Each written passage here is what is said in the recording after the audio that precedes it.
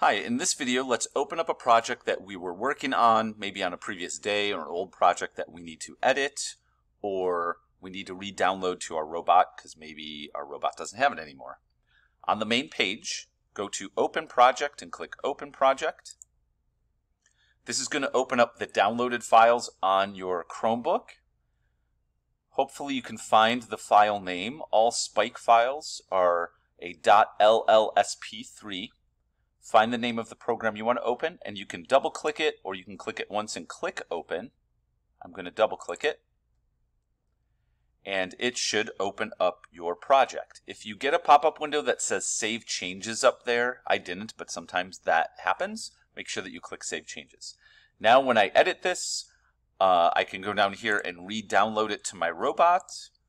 You'll also want to make sure you save any changes. Make sure that you have a green checkbox by this save icon. If you don't, you can click it and it will walk you through the process of resaving this file.